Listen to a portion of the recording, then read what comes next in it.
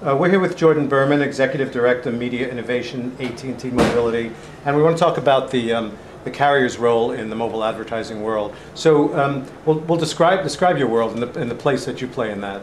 Sure. So I have both an internal facing role and external. Internally, I'm working with each of the product managers. It might be mobile video, mobile internet, messaging, or premium downloadable content, and really helping consult those folks on how to build ad-supported businesses within their existing slate of services.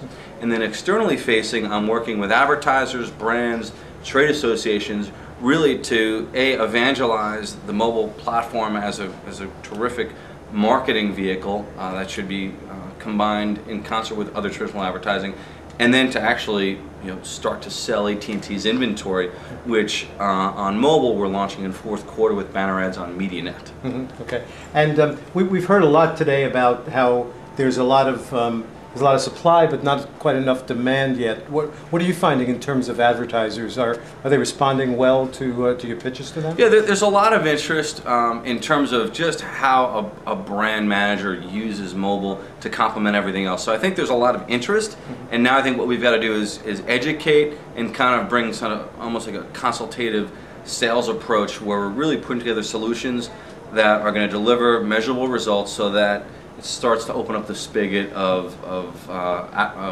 funds into the mobile platform. Right, and how does that differ, being on the mobile platform, than let's say the other types of platforms? How would you gear a campaign differently? Well, what's interesting is that AT&T, we're the biggest ISP for broadband. We've got a small but growing IPTV platform, and of course we're the biggest carrier. So we actually play in all areas, and my responsibilities are sort of growing into that.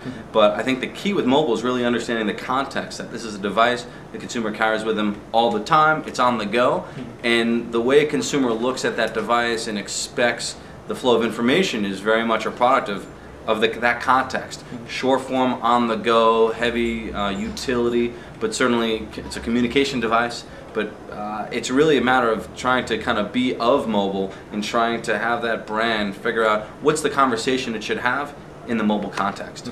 And it would seem to me there's also a delicate balance, because the consumers are your customers also, and they could go elsewhere if they want to.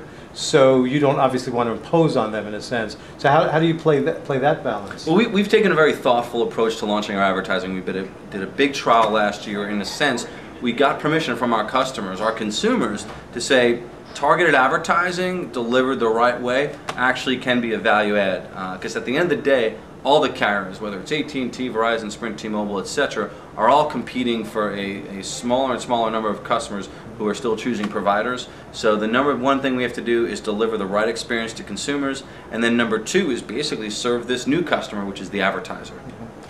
Well, thank you very much. That's been very helpful. My pleasure. Okay.